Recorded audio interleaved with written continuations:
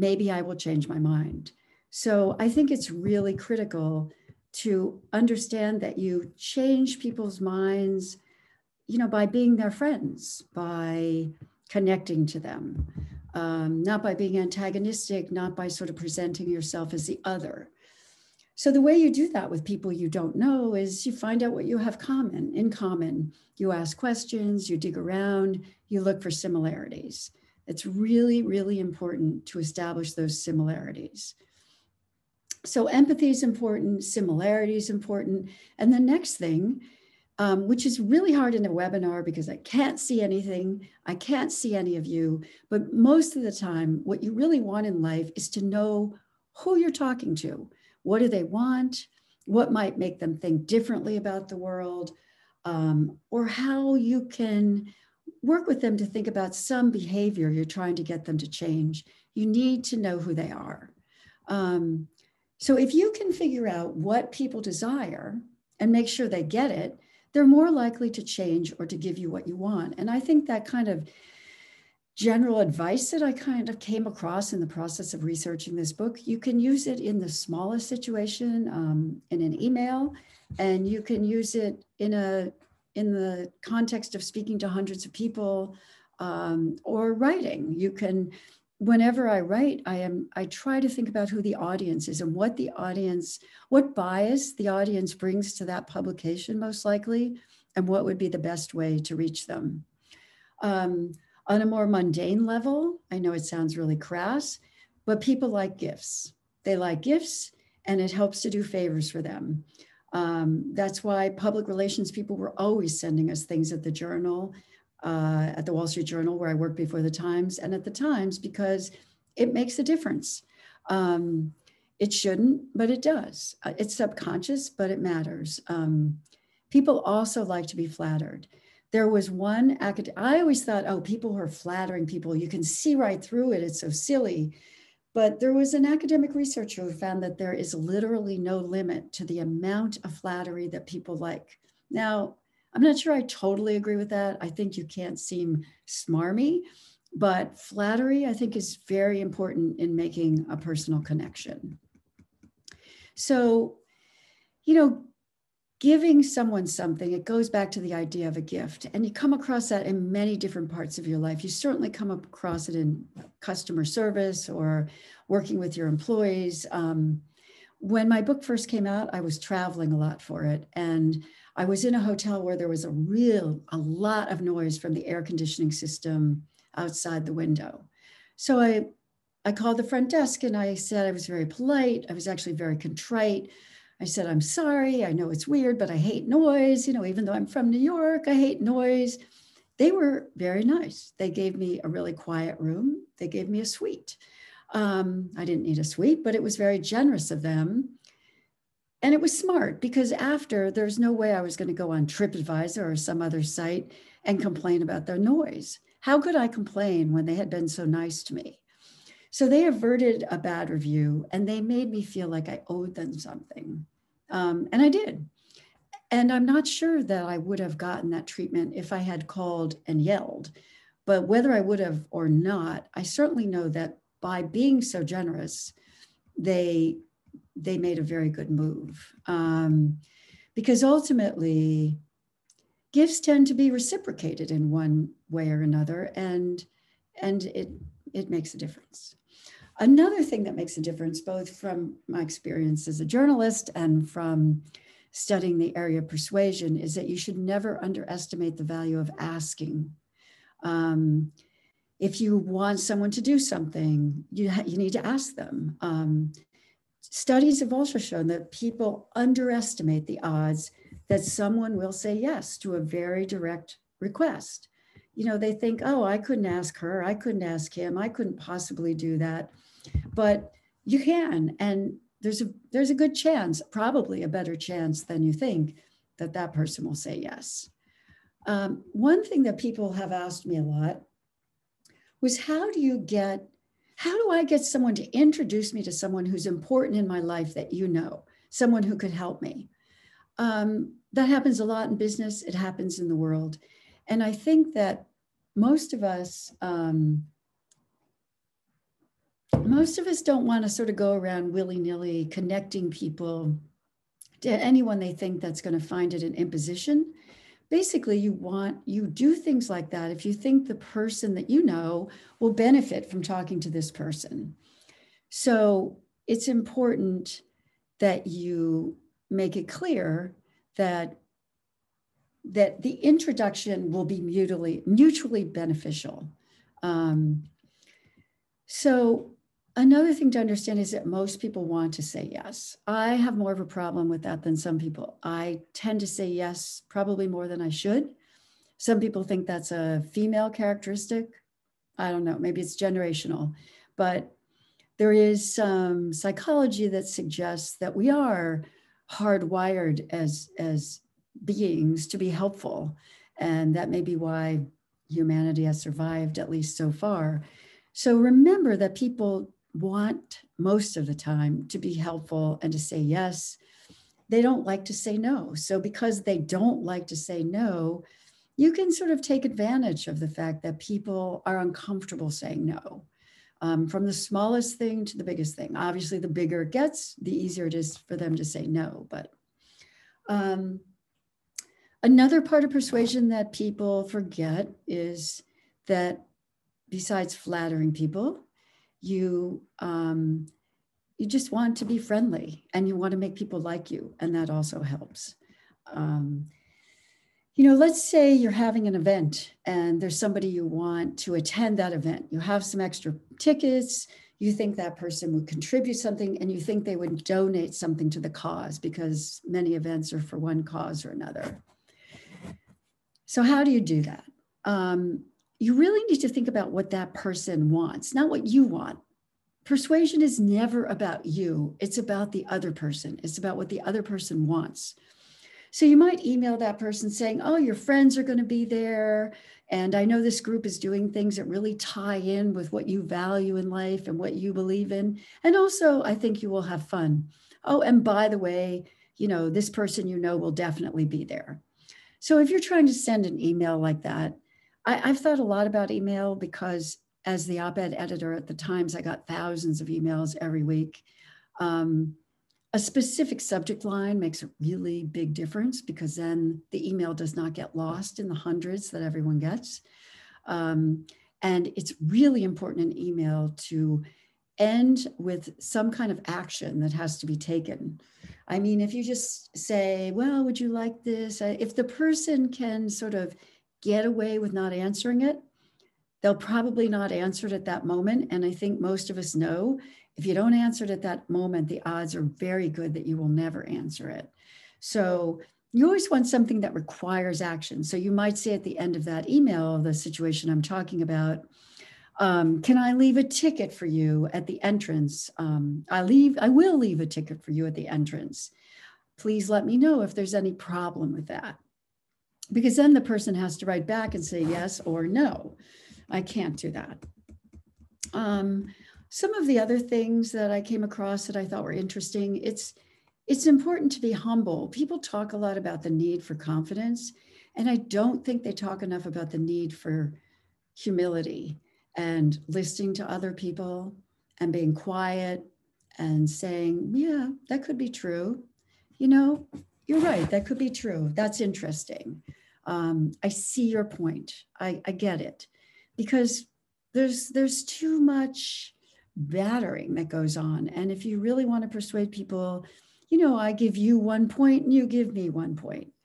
You just never want to make people defensive. I was a boss for a long time at the New York Times. I was in management for many years. And I really think you learn to be a good boss, partly by experience, but partly I think there's some personality traits that are just better attuned to it. And I think some bosses can make people feel uncomfortable without even realizing they're doing it. They might say, you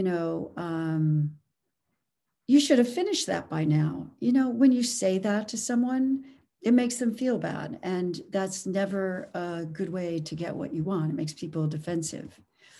When you're in political arguments, I guess one of the political arguments I care about the most is climate change. And I found it interesting that the scientists have found that if you force someone to explain their position, like if someone tells me, they don't think it's any big deal, if I can get them to explain why they believe that, science has found that it tends to make the person less aggressive and less convinced of their position, because it's hard to explain the position. And then they kind of, once they walk through their point of view, people often find they can't totally explain why they believe what they believe. And so they just tend to ratchet down the intensity. So the other things that are important besides, don't get people upset, don't get them angry. It's important to understand what they fear. Conservatives and liberals tend to fear different things. Studies show that conservatives tend to react more strongly to physical threats than liberals do, which may be why they sort of classically, at least in the United States, support more spending on police and on the military. Liberals tend to think danger is more manageable. And it's important to think about those fears when you're trying to reach someone. So what about persuasion when it comes to like habits? What if you're trying to convince your wife to stop smoking? Bad habits are often reduced or eliminated by causing so much friction that they're too hard to pursue, and therefore it's easier to introduce good ones. Like if you like chocolate, don't keep it in your house. If you want people to eat the food you put out at a party, put out small pieces of cheese and put out grapes. Don't put out things that are messy, that people can't handle. I mean, that's kind of a goofy, small example, but you always need to put yourself in the other person's place. And if I were in that situation, what would I want?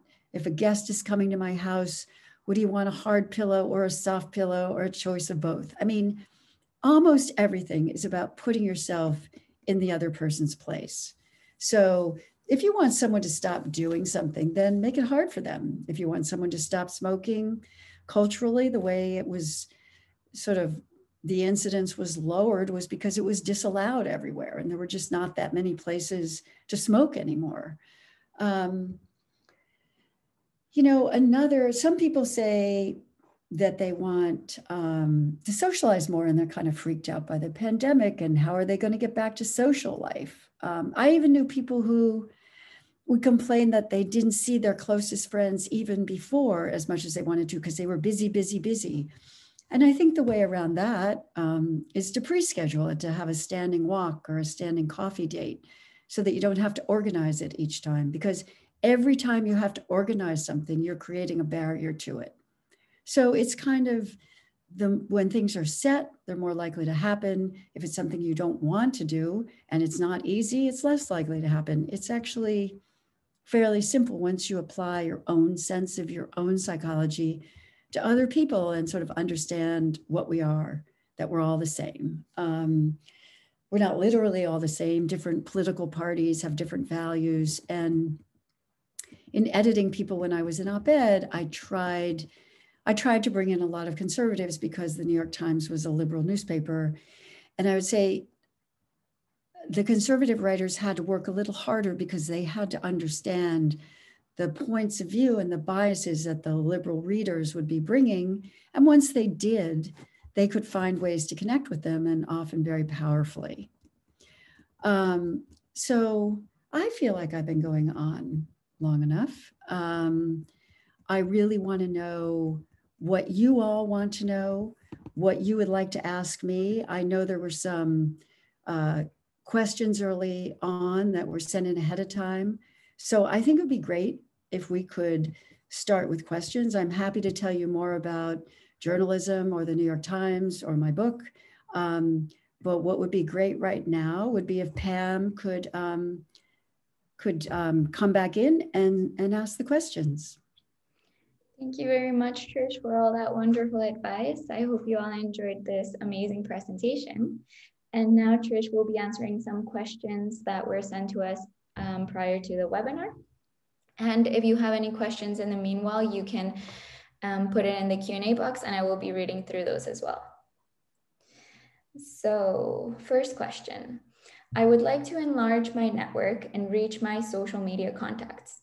There are some that I only saw 1 or 2 times. What is the best way to approach them? Oh, that's an interesting question. I think that when people just want to connect to you generally, you might think, I don't know about that, but maybe the best way to approach them is with something really specific. Like, what's the reason you want to connect to them? Do you want to tell them about an event or a product? Or I think it helps if there's something specific.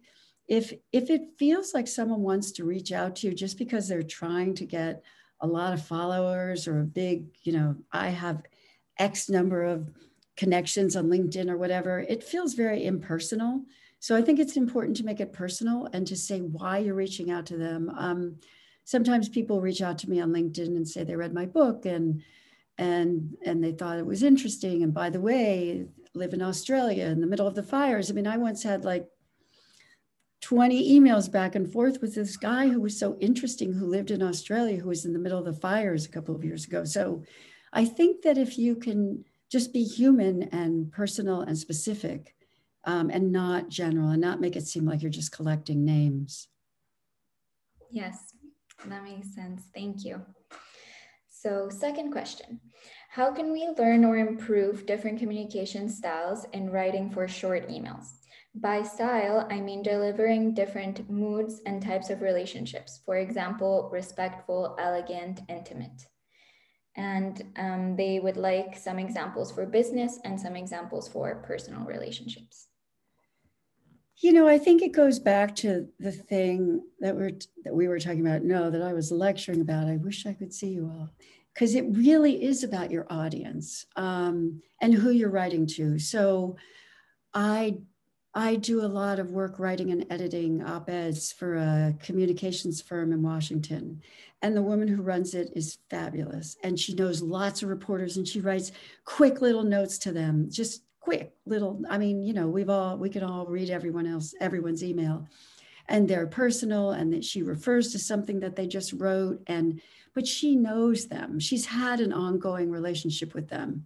So that's why I think it's all about, sorry, I'm just reading a note somebody just put up.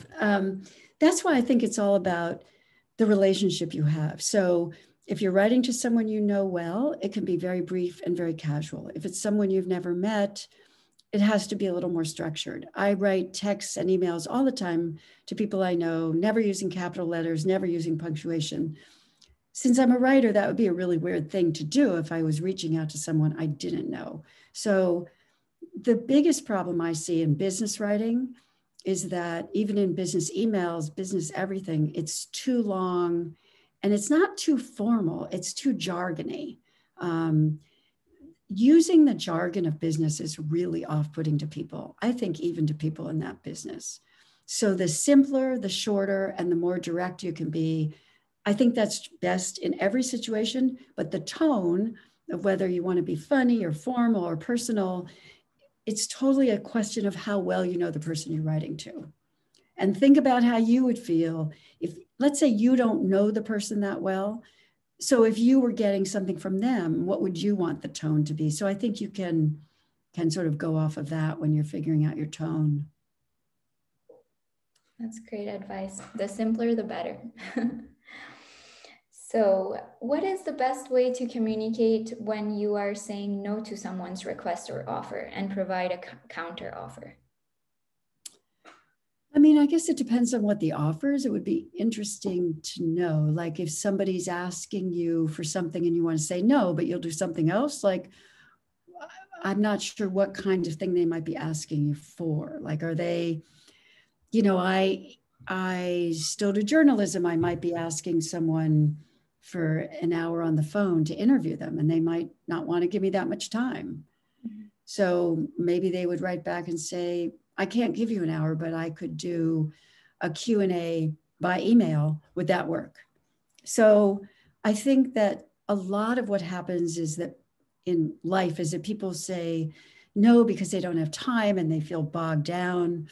So sometimes if you're worried that someone's going to say no, it's probably a good idea to give them options. so that they won't just say no, that, I would really like to talk to you for an hour, but if you can't do that, how about an email exchange? I mean, either you can give options, or if you're the person who's rejecting, maybe you can give an option that would take less time, or you could steer them to someone else in your organization if it's a work thing and ask them to take care of it. But also, if people can jump in and ask questions whenever they want, that would be fine with me. And if the person who asked that question wants to give me more specifics about the situation you're thinking of, that would be great. Because if it's more specific, maybe I could be more helpful. Also, I must say, what do I know, right? Like, I worked in management, I worked as a reporter, I've worked in a lot of different places, but every place is different. So you all know your own situations way better than I ever will. So that's often the way to come to the best solution, is to understand what you would be comfortable with. Okay. So if the person who wrote this question is here, maybe they can pop it in the Q&A box and clarify a little bit more about that. So let's go forward with the next question. A coach once told me, some words are powerful and gain a person's attention more than others. I think he means, for example, for personal relationships, using the words lovely, wonderful, or unlimited. What do you think would be an example of powerful words? I mean, that's a tough one. I think I don't know if there are any words that are inherently powerful. I think it depends on the context. Some words people would love to hear in one context, they would find offensive in another context. You want your boyfriend to tell you he loves you. You don't want your boss to tell you he loves you. So I'm not sure that I think there are powerful words. I think there are words that are overused a lot. When I was writing my book, my agent or my editor, I can't remember which one, told me I used the word really a lot. So I searched for the word really, and it was like everywhere. And I just deleted it throughout the book. So I think some of us qualify our language too often with adverbs that aren't really doing anything. But I think the most powerful language is simple and direct, and a lot of nouns and verbs, because it gets kind of squishy and long with too many adverbs. And also passive voice, like this isn't about powerful words, it's about sentence structure. But whenever you back into something, it would be nice if you can, you don't want to back into things. You want to use active words and active nouns. But I don't know about powerful words. Maybe someone wants to tell me more about what the motive for that question is, because I think it's all context. Okay, so we got a question from the attendees. Valerie says, any recommendations for building relationships with those who operate very differently from the way that you do? I just think it's really hard. I mean, do they operate differently? Is it a client? Is it someone you have to do a lot of close work with? I did a lot of work last year for a big corporation I probably shouldn't name, but a big global corporation. And everyone was always very cautious and sort of not very helpful, and like speaking in jargon all the time. So you never knew quite what they wanted. You always felt like there was a subtext. I eventually concluded I couldn't work with people like that because their way of working was so different from mine. I've never felt that way before. Most people, I feel like you might have this idea about what they're like, and then you get to know them and you find common ground and you can find ways to do things together. But that experience did make me think that if you operate, I'm sort of blunt and direct, if you operate very differently from the people you're trying to operate with, sometimes it just doesn't work. But mostly I think you can start out thinking, well, I don't know what I'm going to think of these people. And you almost always find some connection. And that's what you have to look for, that connection. Yeah, finding common ground. All right, so Let's see. What are some short emails, greeting cards, or texts that you have read that were memorable to you?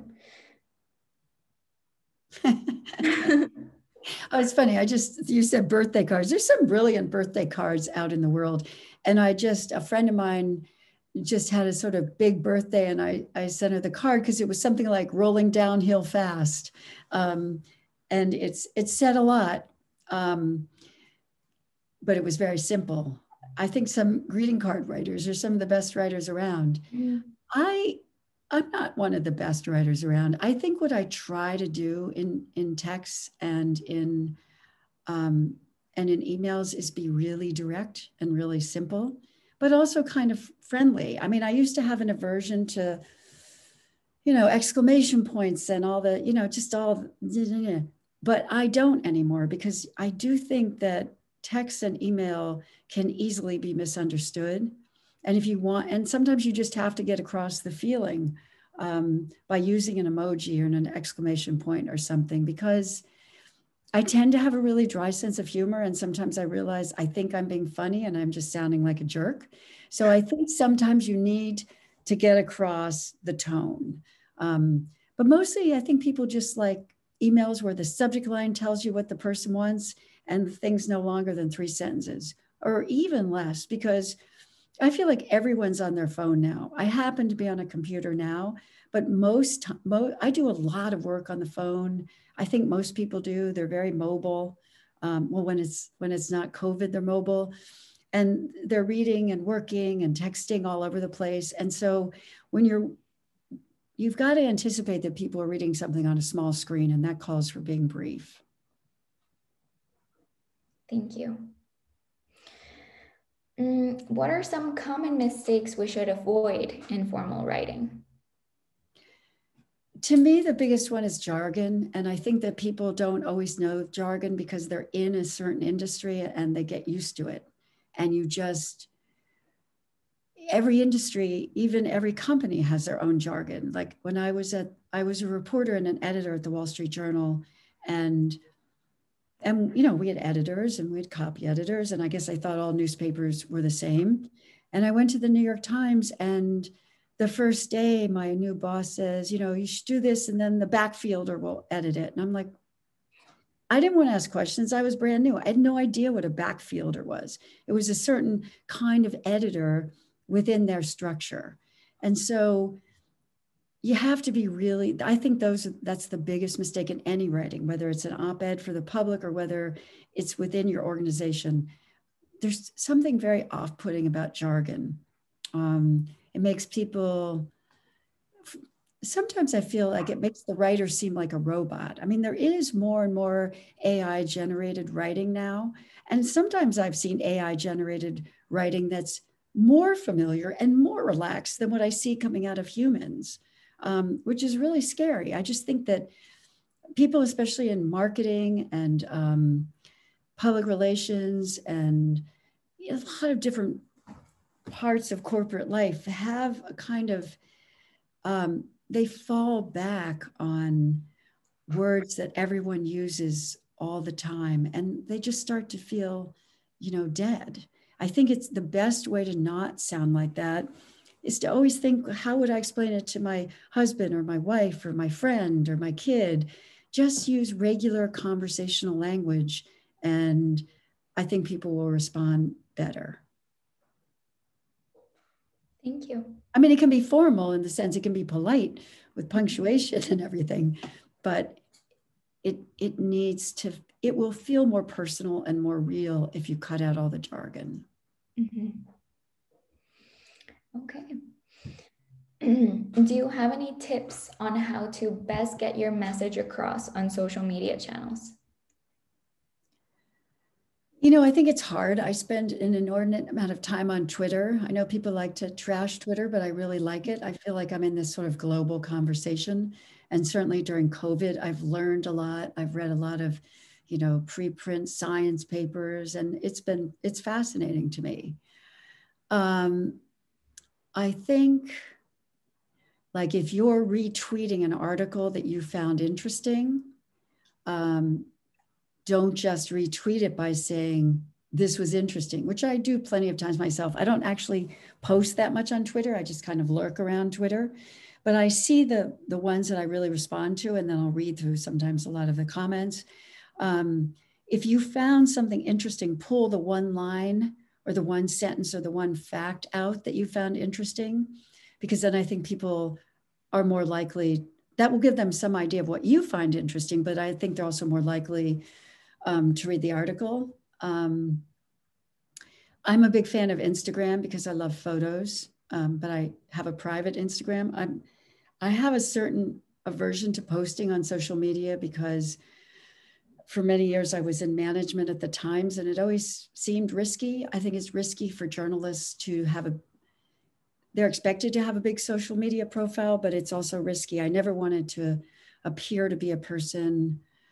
I didn't want people to know what my politics were. I didn't want them to know what party I was registered in. I wanted to be neutral. And so I have a very, very small social media presence, but neutral does not get you anywhere in social media.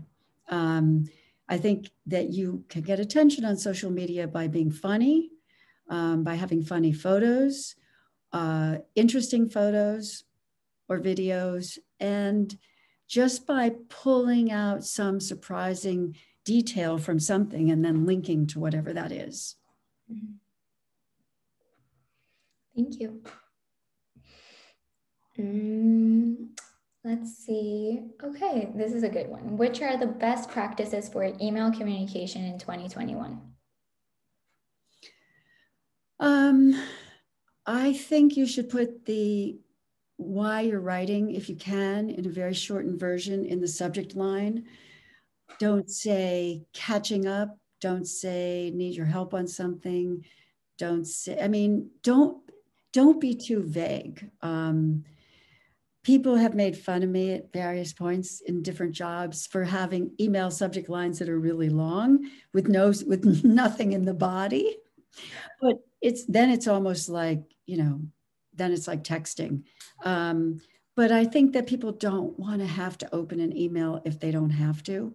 So if all you want to say to someone is, I'll see you at 5:30, just put that in the subject line. I'll see you at 5:30, period. If you want them to come to a meeting and you think they need to prepare for it, you might say, urgent meeting at 5:30, and then in the email you might just say, we're going to talk about X, and it would be good if you did Y before you got there. Just be really explicit about what you want, because you always have to remember now, even people who do not have heavy email burdens are getting a lot of email. And people, some people just get hundreds and hundreds and hundreds, and they are scanning those subject lines, trying to decide what to actually open. So if your subject line doesn't make them want to open it, they just won't. That's true. Yeah, the subject line is very important. And we have 2 more questions here. So if the attendees have any more questions, feel free to put it in the Q&A box and I'll read those right after. Do you have any advice on how to say no politely via email? I think it's hard. I'm always sort of apologizing to people. I mean, I guess, my way of doing it would be, you never want the person to feel badly for asking, right? You never want to make anyone feel foolish. Mm-hmm. So I also don't like to spin out long, complicated lies, because I think people always get caught in them. I like brief little lies. I think they're safer. So if somebody's asking me to do something that I really don't want to do, I just say, oh, I'm so sorry. I really wish I could, but I have plans that day, and there are plans that cannot be broken.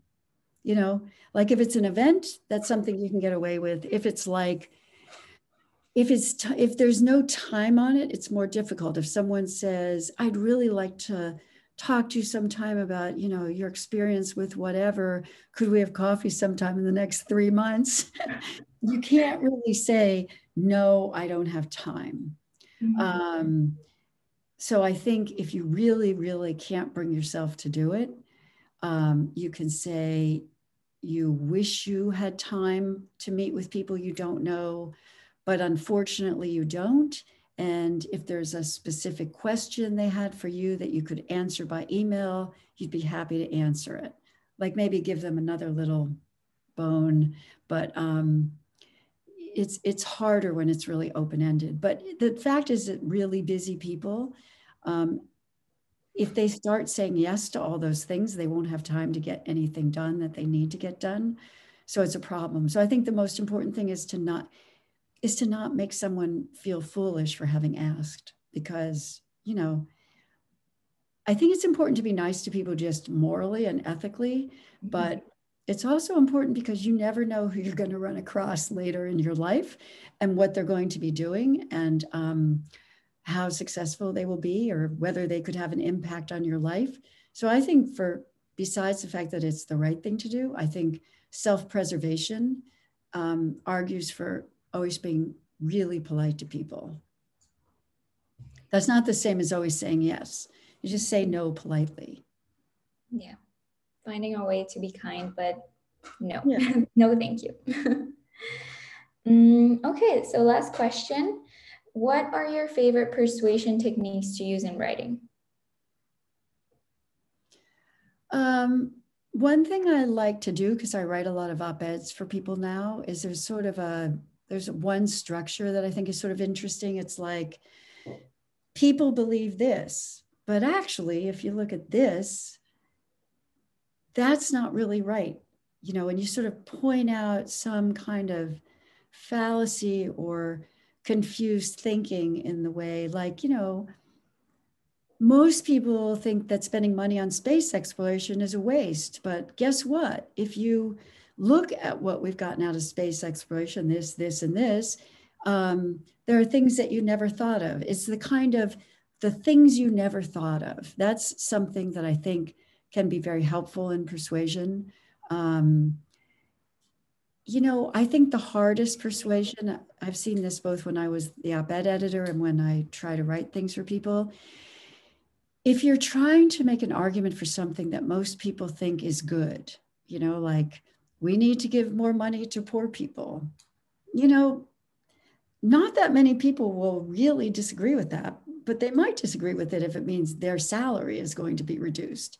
So, you know, if you take these sort of ideas, you know, we should all have health care, we should take care of poor people, and you don't have something new and surprising, you're not going to get anywhere. So if you're making an argument kind of in an arena that's written about a lot, it's much harder. You have to be more surprising.